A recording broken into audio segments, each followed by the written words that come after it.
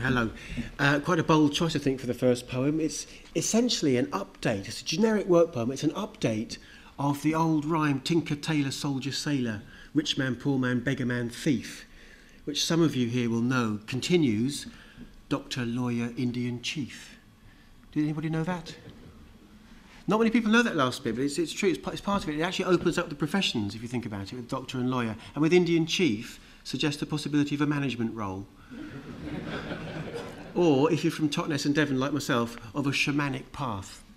But this is simply called Prunestone Oracle because it's the update of that. And I still actually do counting out with the... actually, I don't use prune stones or cherry stones. I use olive stones these days because my life has moved on from there.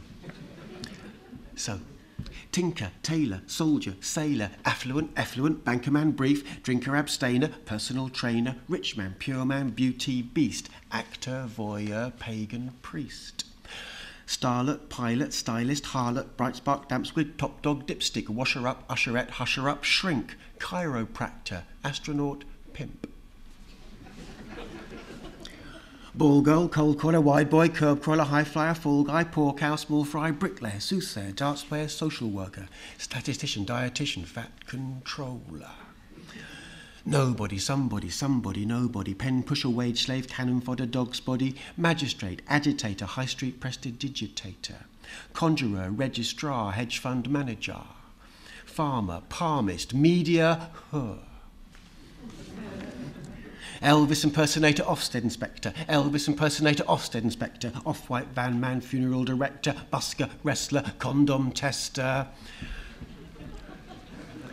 dowser, rustler, behaviourist, geek, pacifist, panellist, IT specialist, analyst, fetishist, Freudian accountant, butler, bouncer, burglar, minder, monkey trainer, organ grinder. Chicken plucker, puffer upper, pillow fuffer, bloodsucker, chicken plucker, puffer upper, pillow fuffer, bloodsucker, compare, umpire, au pair, vampire, shadow spokesman.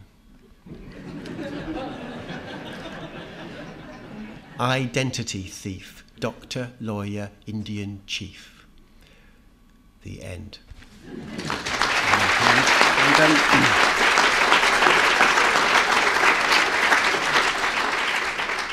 And this one, as stated, through a glass hardly. It's for anybody who's ever experienced or think they might have experienced a glass ceiling.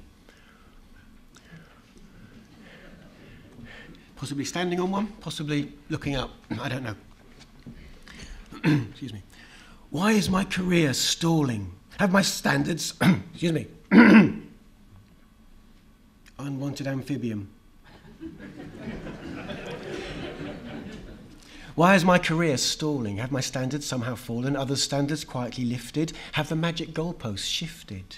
Am I such an awful ogress? What could block my upward progress? Am I simply out of touch, too feminine, too butch, too much? Have I been too soft and silent, other times too strong and strident, too supine, sanguine, bovine, ursine? Candidly, is it my star sign? Is my ego growing swollen? Have I misused a semicolon? Thought too far outside the box? Sworn too freely, worn odd socks? Be honest, are there any clues? Is it my attitude, these shoes? Is my clothing too revealing or by contrast too concealing? Do I need, enhancement to procure career advancement? Is it hygiene? Go on, tell me. Have a quick sniff, you can smell me. What makes me so unappealing? What about the bloody ceiling? It's glass, so what? Oh, I see. Right. Okay, well, in that case, anyone fancy a nice cup of tea? Just ends like that. Oh, quick word. People have asked me if I've got these books with me. Yes, I do. I've had 2 stolen already.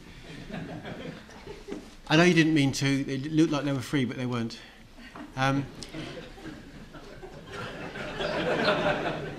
You know who you are. And nobody's leaving. Anyway, just picking up very briefly on the don't script empathy. That was a very strong message from Charles Ledbetter. There is actually a really good script on empathy in here. Empath man, superhero for our time, fights crime through his advanced listening skills. Wasn't always empath man, took part in a drugs trial that went horribly wrong. It was an anti-pessimism drug they were trialling for, called Optiagra, for middle-aged men who find it difficult to get their hopes up. I'm sorry. I just had to mention that. Time management. Impossible. Or at best, Ebner. To think that time, of all things, can be managed as if a team or medical condition, and not the yester moment ever vanished, lift music, teacher, healer and beautician. Pick up an old saw. If you need to, tweak it. Pull fingers out, socks up and get your skates on. Sow something. Great. Wait for it, wait, reap it. A million cliché users can't be wrong. Time heals all wounds, and yet it gives no quarter. Time flies, and yet takes longer than you think to lead the horse you changed midstream to water.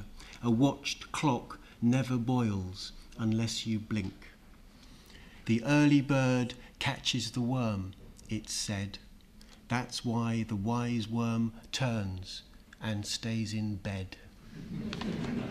Yes, the results of that decided me on which poem to read. This is for the ageing working population, or those who are refusing to retire, that Charles Lepiter called wanting to be capable contributors, and it's called Silence of the Dominoes. If you think about it, makes sense. Yeah. What's that sound? It's so unsettling. I think I'd better put the kettle on. You can call us coots and geezers, codgers, biddies, hags and wheezers. Give us Murray mints and Mintos when we asked you for Maltesers. But we're the comeback generation. We're confounding expectation that we stay home with our succulents. And no, we're not on medication. We prefer to call them supplements. We're retiring from retirement, so good riddance to good riddance. It's no longer a requirement. Acquiesce to being a pensioner. It's the first step to dementia. Though it might sound contradictory, we are old dogs with new trickery. We're shrugging off the stereotypes, and though some of us are very old tykes, who do inhale Vicks vapours, write broadsides to local papers, and say, "What's that in old money?"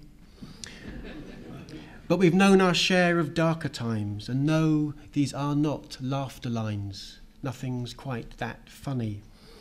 Yes, our faces are more lived in, we're reflective, not defective, and we don't do heavy lifting, and our hearing is selective. So what's that sound you find so ominous? It's the silence of the dominoes.